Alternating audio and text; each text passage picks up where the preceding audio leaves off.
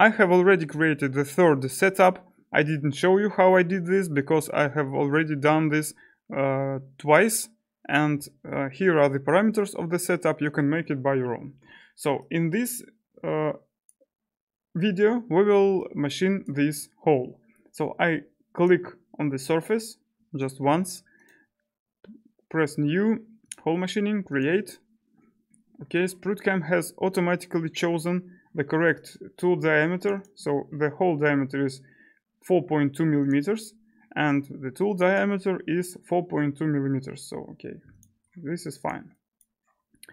And what I need to adjust here is job assignment, because as you can see, the top level of the hole is not the same that the top level of the part. So we need to make it the same. I click job assignment. In the job assignment tab I click the hole, okay, and drag the top level like this. Okay, and now I can press run, and here we have the toolpath for this hole.